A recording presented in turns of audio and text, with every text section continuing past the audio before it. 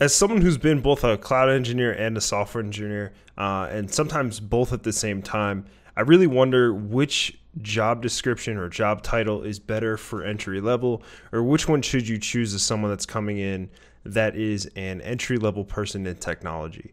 I know the landscape in technology can be pretty hard to navigate now with the conflation of different job titles, whether it's back-end engineering going into full-stack engineering, or front-end engineering needing to learn back-end to become full-stack, or someone that specializes in databases needing to learn back-end and front-end to become full-stack, or someone that's been in DevOps needing to now learn things that could be considered a cloud engineer. There's a lot of crossover between different job titles, and it can be pretty daunting as someone that's coming in as an entry-level technologist needing to choose their first job description to get their career started. So I hope I can explain to you guys the difference between cloud engineering and full stack or software engineering, and which you should pick given your specific skill sets. So as a software engineer, you can typically expect to be building applications from top to bottom. Now, what I mean by that is you can go from one day building cloud infrastructure that's going to be in charge of scaling and hosting your application, to the next day building back-end code that's going to be handling the bulk of your logic to do some sort of data manipulation.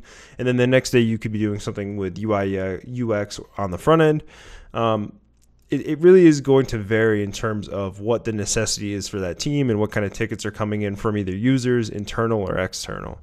A lot of teams that I've been a part of, we usually have specializations. Now, we're all full stack engineers or just software engineers in general, meaning that we have prowess in different certain types of technologies, but a lot of people on the team specialize in one thing or another. So for example, myself, I usually like to do a lot of backend / cloud or infrastructure development, whereas other people on the team have an eye for UI UX. So when tickets come in where we have to mock something out in Figma, a developer with that sort of skill set will take it over someone like me who's more backend or infrastructure focused. I will say it's really going to be dependent on the actual size of the company. For example, I'm on a team of 8 engineers, so we usually have a good flow of tickets coming in, and we usually just grab them from there based on the given skill set that one would need for that specific ticket. But as a cloud engineer, you're going to have a lot of different responsibilities when it comes to the actual work that you're putting in. All of it's going to be centrally focused around your knowledge of cloud and how you interface with the cloud, but it's going to be a little bit more divorced from the actual programming or technology skill set that you might think you have to have. I'm not saying that programming doesn't play a huge role in cloud engineering, because it does, but I think in general, you can get away with being a much less proficient programmer as a cloud engineer than you could as a software engineer, because there's going to be a lot less eyes on your actual code. And for the most part, again, speaking in generalities, you're not going to be working with other very senior level engineers who are going to be doing a lot of code review, and you're not going to be required to write as many stringent tests as you would be when you're working in a full stack environment. Now, there could be some caveats to that actual description, whether you're working at a FANG company or a big company that has a specialized cloud division. I've never worked at one of those companies, so I can't really speak of that. But in my experience, as a cloud engineer, you're going to be having daily tasks of spinning up monitoring and logging, automating compliance, automating processes, spinning up servers for customers, both internal and external. You're going to be in charge of actually creating infrastructure that's going to be responsible for hosting or scaling applications, although that could also be used or could be also given to full stack engineers. It really depends on the company that you're at. But anything that you're doing is going to be heavily involved in the cloud, and you can expect to be using your specific cloud provider on a daily basis. Now, there is a lot of variation to the 2 different job descriptions that I just gave. Some cloud engineering companies, or some companies that employ cloud engineers, will have them work more like DevOps, where they're going to do site reliability. They're going to be doing a lot of hosting and scaling, whereas other companies, specifically government contractors, are going to be having you guys take tickets. You're going to be spinning up servers. You're going to be creating infrastructure baselines, monitoring and logging, compliance, and all that kind of stuff, which does involve a bit of programming. But you can also get away with not being a proficient programmer, because you can also spin these things up in the actual graphical user interface of your specific provider. So if you're someone that is just getting into programming, but you are very well versed in technology, I would definitely recommend you going towards a cloud engineering job description, because you can build up your programming skill set while you're also providing value to the team that you're actually on. So for example, you could take a ticket that 10 users need to be created with X amount of permissions. You can go do that, and in the meantime, you can be working on your Python programming or JavaScript or TypeScript or whatever your code of choice is. Whereas a full stack engineer, usually from day one, you're going to be expected to familiarize yourself with the code base, understand code at a syntax level, and be able to provide assistance to specific kinds of tickets for your team. Not saying that's every single shop that you're going to be going to. A lot of them will give you kind of like a startup period where you can go through the code base, ask a ton of dumb questions, which are actually pretty helpful questions, and familiarize yourself from there. But in reality, you are going to have to put hands on the keyboard to actually create meaningful code that can help users, that can help internal users, or solve internal issues. So some of my real world examples of different types of jobs that you could have as both a cloud and a software engineer. So in one of my very first jobs as a software engineer, I was in charge of the uptime of an application. Again, this is a very small startup. I think it was one of 2 engineers. I was in charge of everything.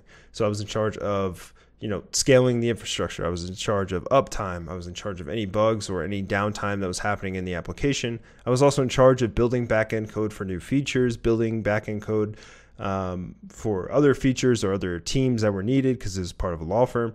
I was in charge of monitoring, logging, front end, UI, UX, mocking, all that kind of stuff, and also presenting the final product to the actual client, getting their feedback, and then incorporating that into the application. That is one extreme of full stack or software engineering.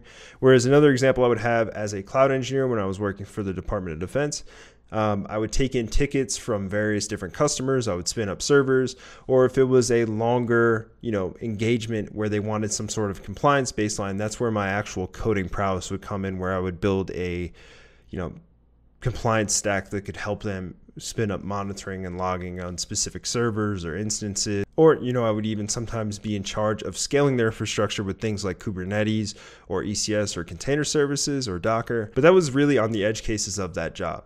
A lot of my daily time was spent on me spinning up servers, making sure configurations were correct, making sure my logging and monitoring code bases were not having any drift detected in them.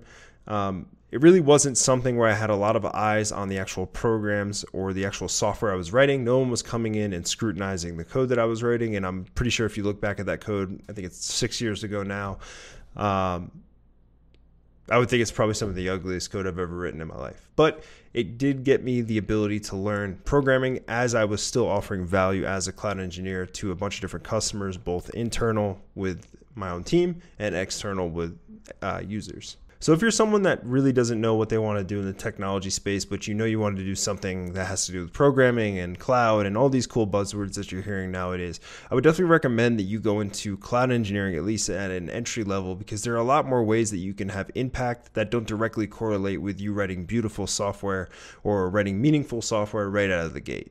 Whereas if you're someone that wants to be in computer science and wants to write software every single day, software engineering, without a doubt, is going to be for you. I'm not saying cloud engineering couldn't be for you in the future, but cloud engineering at an entry level sometimes lacks the fundamental programming that a lot of people love when they want to solve problems. A lot of times you're going to be stuck doing somewhat operations work 50% of the time, and then maybe the other 50% you can focus on writing beautiful solutions that clients could ask for and show off your programming prowess. But cloud engineering at the same time is going to give you, at least at an entry level, that ability to upscale your programming ability while you're still offering value to your clients. So it's really up to you which one you want to pick. I think both are great at an entry level. If I had to go back and choose again, I would definitely start at the same path that I already was. I started as a full stack software engineer or a software engineer, and then I went into more of specialized cloud engineering on a software development team where they kind of sent me tickets that were very cloud focused so I could use a lot of the programming knowledge that I had built as a software engineer to then build those solutions as a cloud engineer. But it's really up to you. It's really up to what your goals are or what your strengths are when you're first coming out of college or when you're first coming out of high school trying to get into the workforce. Again, if programming is your thing and you want to be heads down every single day solving problems and getting better, I really recommend full stack engineering. But if you want to solve problems and you want to be able to provide value while you upscale your actual programming knowledge, or if you don't feel fully comfortable with a language like Python or JavaScript or TypeScript or Rust or any of these languages, I think cloud engineering might be a liaison to the technology sphere, specifically the engineering sphere, because you can, again, like I said, still offer value to clients while you're upscaling your actual programming prowess, so that when you are ready to go for your full stack engineer positions, or if you're ready in general to, upskill and become a mid-level cloud engineer, you can also do that. I've noticed that a lot of more technical job descriptions come from mid-level cloud engineers to DevOps, and then right off the get-go from full stack engineering, that's going to be highly technical in and of itself. One thing to note when you're actually interviewing for these two different job descriptions, cloud engineering is going to be a lot more theoretical in my opinion. I have had jobs for cloud engineering where I had to do a little bit of leak code, usually like easy problems, and then I kind of had to just talk about my experience with building solutions and possibly have a take-home project to show that I could build something in the cloud. Whereas with full stack engineering, you're almost always going to have a technical interview, whether it's systems design, algorithms with LeetCode or some other platform they may use, and maybe even some sort of technical take-home project where they want to see you build some sort of small scaled full application to show that you actually know what you say you know. That might be something that's really easy for a low barrier to entry for people who aren't ready for those technical interviews. Cloud engineering usually is not going to make you take one of those. Again, like I said, it could give you some easy LeetCode problems, but as far as I know, and as far as I've seen from my experience, even as a mid-level cloud engineer, I was not really asked to do a ton of hard level, algorithms on LeetCode or anything like that. But with full stack engineering, every single job that I've had, even ones that I've had where I switched internally from cloud engineering to full stack, I did have to do technical interviews with systems design algorithms. It's just kind of par for the course. So if that's something that kind of scares you when you're going into a job interview, that might be something that you take into consideration, and it helps you choose which job that you want first. But hey, these are all just my thoughts. If you have any questions or any comments or anything I left out, definitely leave it down in the comments below. If you want to follow me on all my socials, they're down in the description below. I'm currently working on a GraphQL, TypeScript, React course for full stack engineering with serverless.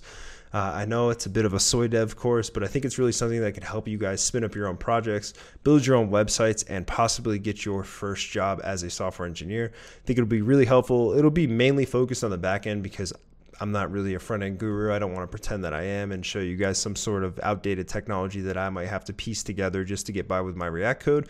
But that course is going to be out towards the end of the month. Fingers crossed. Hopefully I don't phase out on that one. But if that's something you guys are interested in, follow me on my socials in the description below to keep up to date with the progress I'm making on the course. I guarantee I'm going to be late with it, but just bear with me anyway. And I will see you guys in the next video.